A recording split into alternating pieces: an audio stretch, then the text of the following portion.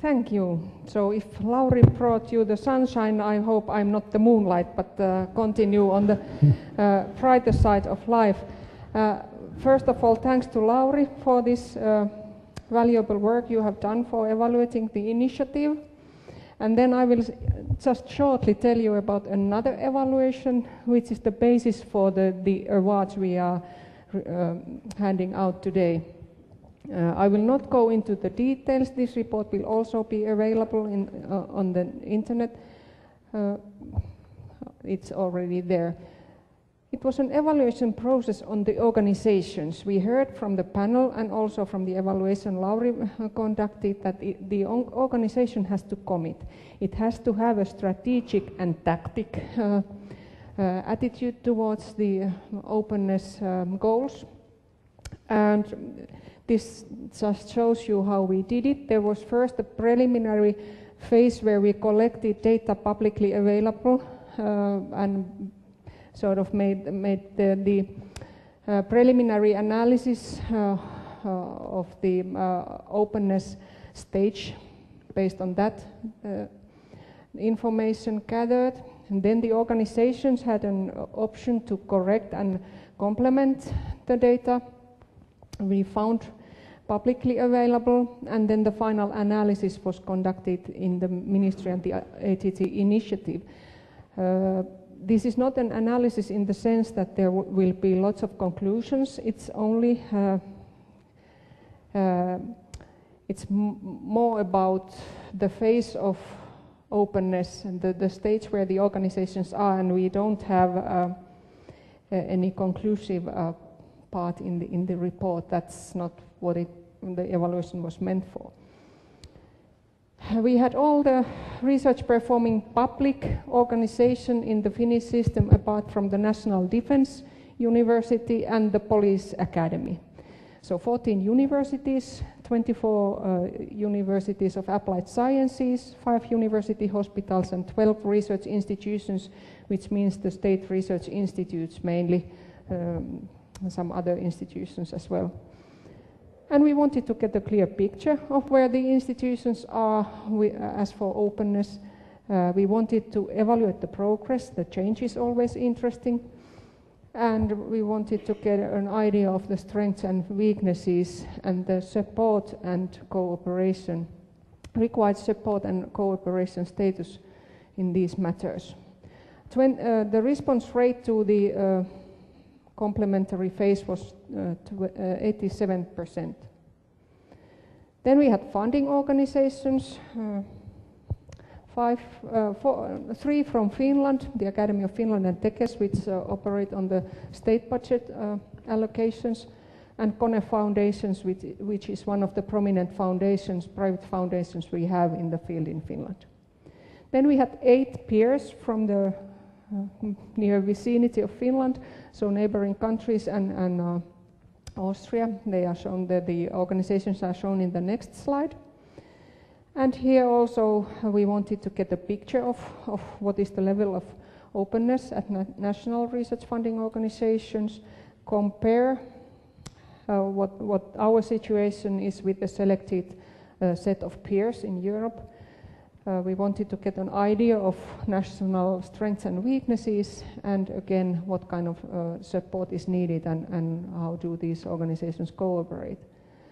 These are the foreign peers we used, so there was Danish, Norwegian, Swedish and Austrian counterparts for our institutions, and then other well-recognized peers. This is not a qualitative analysis on the work that these organizations conduct. It's a mirror, so by showing where the others are as for openness, you get an idea of your own position and maybe get ideas of what to do next. And this is not a ranking, and it says here that there's no direct steering activities based on these results. This is actually not quite completely true, because the ministry uses these results in the performance negotiations with higher education institutions, We just in October negotiated with all 24 universities of applied sciences for the strategic goals of next 4 years and the funding that comes from the state budget for the same years, 17 to 20. And each of the universities of applied sciences has in the contract a goal for openness by 2020. And this is one of the very concrete measures that the current government is very keen on. It will be checked by the end of the funding period whether this status was reached or not, and maybe some actions will follow. Usually actions from our side mean money, more money. Very seldom less money. We won't withdraw anything from the organizations as for these goals. But anyways, this is not used to steer the other organizations, but it's used as an indicator for the higher education institutions. And you will be getting a copy of these slides, and the internet locations of the report are indicated on this slide. And this is just to show what kind of indicators and scoring principles we used. We were interested in issues like who or what sets the goals of openness for an organization, how is it followed, how is it supported and promoted, and how are the competencies developed in the organizations. More about this will be opened in the actual report. And then there's 2 slides showing just the positions of the institutions we were interested in, and the conclusion from this slide could be that there's room on the top. Very different types of organizations. It would be easy to draw intuitive conclusions, but I will not go into that. It's waste of your time. And here's a similar picture on the universities of applied sciences, our research institutes, and university hospitals. And for example, the university hospitals are all, 3 of them are here, level 1, and 2 are here, level 2. And there's obvious reasons for that as well. It's very intuitive, but the current government and the previous one in Finland have been very interested in developing the system as a whole and bringing the research performing organizations closer together than has been the tradition. And let's see how the collaborative efforts will change this picture when the evaluation will be repeated, not next year, but before 2020 anyways. We will do something similar, and meanwhile something different, but more about that when it emerges. And then to the awards. I need my glasses, and they are incompatible with this microphone system, so forgive me for my hair.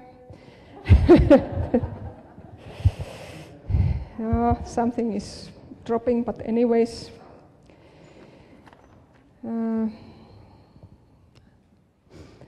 The awards. We will hand an award to 2 universities, Lappeenranta University of Technology and University of Oulu, as they were the 2 universities that managed to make considerable progress in a year.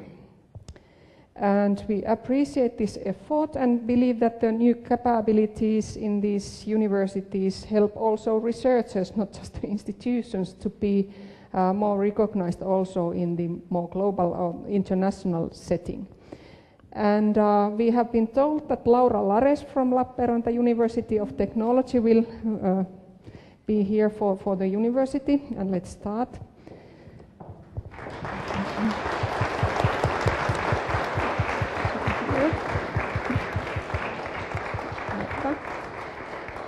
And maybe you tell what it is. It's okay, so we have here a compass. You are heading in a good direction. Keep that direction. We will try to show my And also flowers and I have my hands full already, so we'll continue. I would very warmly like to thank the Ministry for taking and launching this very important initiative, and also on the behalf of our university, thank you for this recognition. We now have the campus. We are only at the level 4, so we will continue because of you.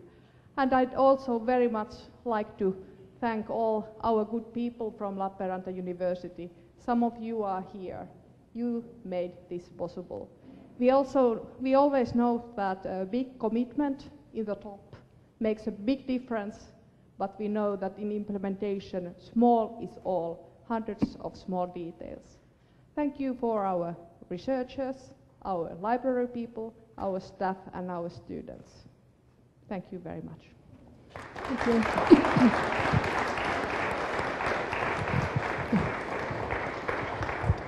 And then University of Oulu, and we have been informed that Aija Ryyppö and Mari Katvala will be here for the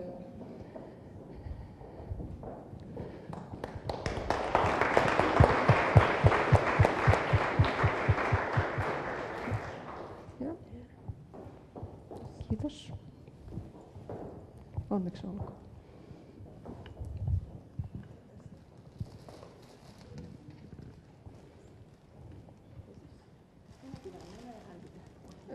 Hän pitää puheenvuoron. No sekin on työjako. Honored guests, dear audience. University of Oulu wishes to thank Ministry of Education and Culture and Open Science Initiative for this award. This is an honor and we are very grateful for it. The development of open science has accelerated significantly in recent years in Finland. During 2015 and 16, University of Oulu has systematically built the conditions and services to support open science. We have accepted data policy and publication policy. At present, we are preparing research data action plan, and during current year, we have launched the parallel publishing service for our researchers. Knowledge and familiarity of open science has been promoted by arranging trainings, events and writings. University of Oulu continues investing in open science by innovatively creating and developing open science services.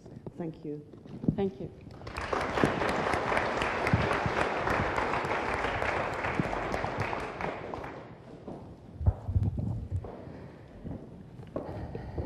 And there's no organization that does something without people. It was also obvious from the short speeches given by the previous winners that people make the difference.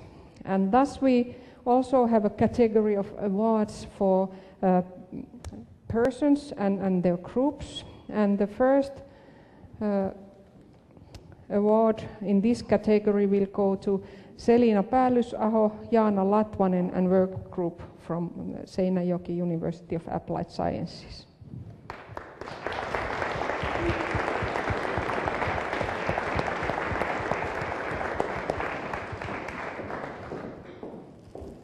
Onneksi olkoon. Onneksi olkoon.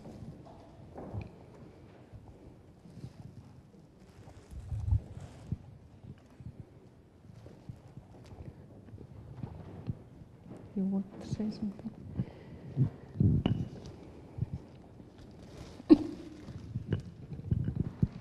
Thank you very much. This is a great honor. We really appreciate that. I would like to thank our team members. So Jaana Latvanen from Seinäjoki University of Applied Sciences, Anne Kärki, Satakunta University of Applied Sciences, Eero Pekkarinen, Lapland University of Applied Sciences, he is not present, Pekka Lahti, Haaga-Helia University of Applied Sciences. I would also like to thank Arene, especially Riitta Rissanen, for supporting this project. All the Finnish universities of applied sciences have taken part to this work, and this will give us motivation to continue. Thank you very much.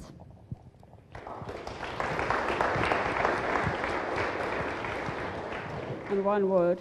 On the behalf of our team, I would give my special thanks to Selina Päälusaho, who has made a great work when leading this project. Thank you, Selina.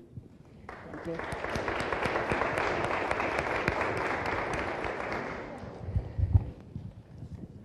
And then finally, Mikko Tolonen and his research group from the University of Helsinki will get the prize for going there where no one has gone before, in digital humanities.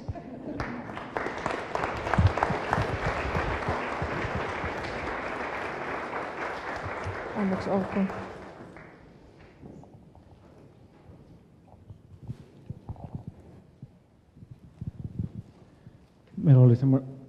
We had a slide. I don't know if that's possible to get. Okay, but I mean, first, as you know, there's a petition going around for researchers to express their worry about the rising cost of scientific publishing.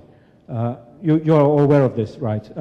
So by today, more than 400 people, I mean, it just started, and more than 400 people have actually signed it. And instead of just patting ourselves on the back that researchers care, as they do, it's very, very important that we now seize the moment. I mean, as I see, the ATT initiative is fabulous, excellent, but we really need to make people understand that sharing the research data and open data in general is what makes the difference. And this is where we need the people who aren't initiated yet in open science. They're the ones who will make the difference. And in our modest ways, this is what we try to do. I'd like to, I mean, about our team, I really want to underline that this is something that we started together with Leo Lahti, who's a scientist. I'm the humanities person there, and we're trying to build bridges, not to burn too many, although that also happens every now and then, but so that we want to implement the best practices of open science to humanities, which isn't always easy, and it really needs a cultural change. And that only happens through concrete research. So when the results actually show to those people who don't care about open science is that this is the better way to do, then we are somewhere. And we feel that we have only started, so the goals are in front of us, but this is also where we need the support the most, perhaps, when we're maybe still in the initial stages. So we're very grateful. We're supported by a lot of people. All of you probably will end up being in our research group in the end, and institutions and so forth. So I won't name any more names, but Leo, I wish that he could have been here, because this would have meant for him a whole lot. But he's in Belgium, but I will give him actually the compass. So thank you very much. Thank you.